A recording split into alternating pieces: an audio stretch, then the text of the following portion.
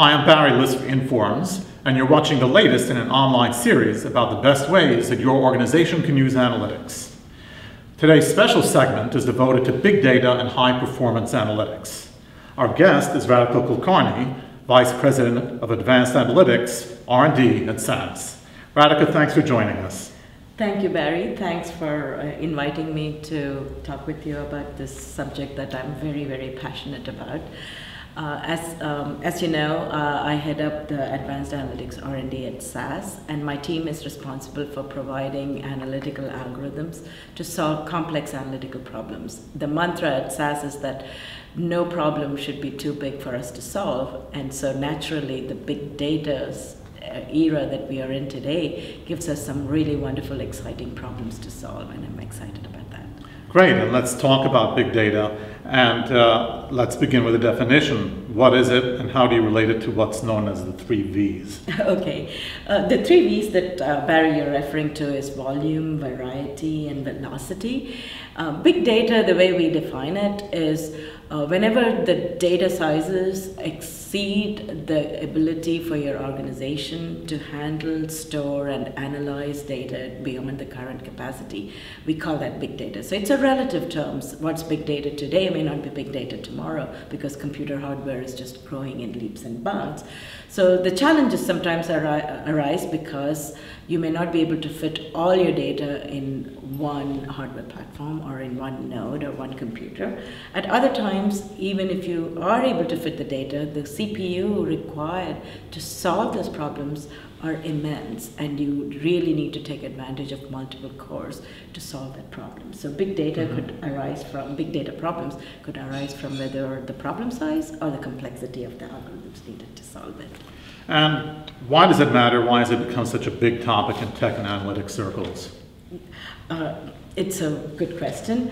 The problem sizes, the data sizes are just growing in leaps and bounds. The type of data that your organization needs to solve, to handle, the types of problems that you're trying to solve, where you've got multiple constraints from all over, and the need to squeeze out every little bit from whatever you can do with and get the best insight is just immense.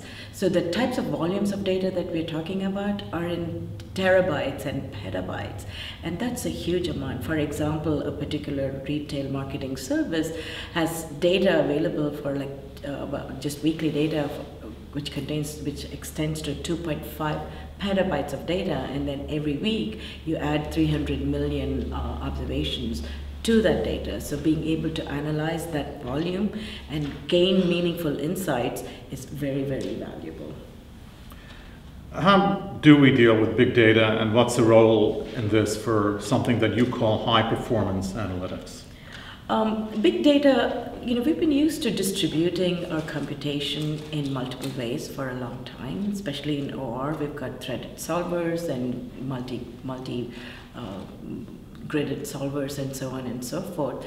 What we typically tend to do is break the problem down into small chunks that can be palmed off to different nodes in a compute cluster. What's more challenging today is that the data sizes are immense, so even they cannot fit on the different cores of a particular one single hardware platform. You might need to use a distributed environment, and you've got data sitting on multiple locations.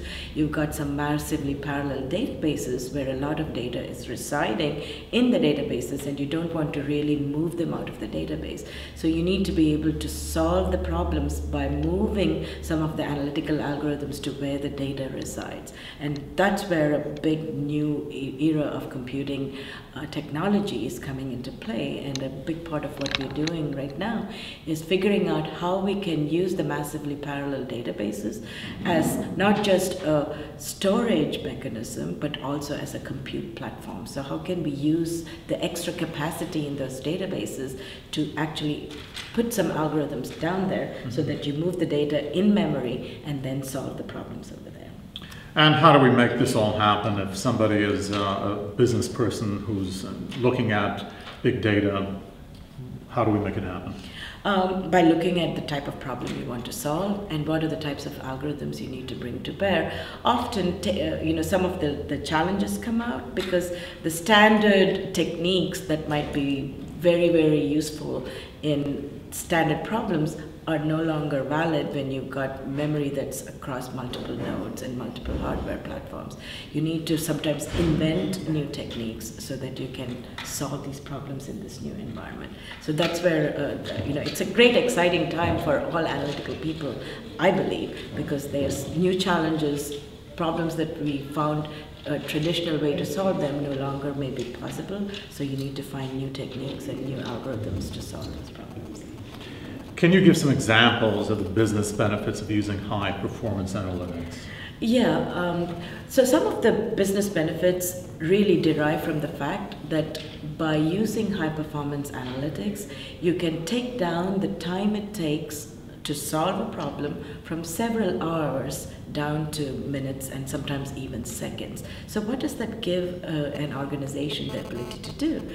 What used to be possible, you would say that, okay, you send off this data, do the analysis, and come back over the weekend and give us one result, and you had to make do with that particular result. So if you're building a predictive model, for instance, often when you have multiple predictors going into the model, you might have to come to settle for a set of variables that you're going to use in your model. And so you run the analysis and come back after several hours and use the result. But if you're able to do the same analysis in a few minutes instead of many, many hours, you could say, okay, if I were to drop out some of the variables, if I were to add a few new variables, can I get a better lift? Can I get a better model? And those are the types of game-changing situations that you're able to be in, because now no longer do you have to wait several hours and live with the result that you get, but you can actually do your analysis multiple times on the fly. You might be in a board meeting and you've just decided that you've come up with the marketing optimization campaign results, but the executive director or some campaign manager says, hey, you know what if we increase the budget today? Could we get a better lift, or could we get a better set of optimal campaigns? And you can run the analysis right there, and within a few minutes you get the results. So that's the kind of change that is possible by enabling us to use the compute structure of a multiple hardware system and use game-changing analytics to solve the problem. Final question. Retailing is a huge area for big data. What are a couple of ways that retailing in particular benefits? I can take a couple of quick examples. There is a retail marketing service, Catalina Marketing, that we work with, and what they do is create coupons behind, when you go to any grocery store and you you buy something and there's a point of sale data and you get a receipt. On the back of the receipt, you might notice that there are many offers that are customized, that seem to be customized to you. Where do you get all of that? That comes from building predictive models, which take historical data and your current transaction data and give you some coupons that are most beneficial to you. In order to do that, you need to build lots of models beforehand and then use that insight right there and then. So by using these high performance analytics, this particular company is able to reduce the amount of computation time significantly from several hours to just a couple of hours and get a better lift out of this modeling process. And another example is a markdown optimization problem in a fashion retailer, where you're trying to create a markdown clearance price index over several weeks as you want to run down your inventory by the end of the fashion season. And there again, the pricing decisions that you need to make are as many as like 270 million pricing decisions every week, and you have a weekend window when you need to run the forecasting, the estimation, and the optimization to come up with the optimal prices. And in order to do that, it used to take them several hours, and they may be able to get one run to meet the service level agreement for that retailer. But now by using the high performance markdown optimization, they're able to run it in reduce the time from 30 hours down to 2 hours. So you can imagine the kind of insight they can get by being able to run multiple scenarios. So that's the kind of benefit one gets by using these high performance analytics engines. Thanks, Radhika Kulkarni of SAS. And thank you for watching this quick take on analytics from Informs, the Institute for Operations Research and the Management Sciences. For more information, visit us on the web at www.informs.org. Thank you.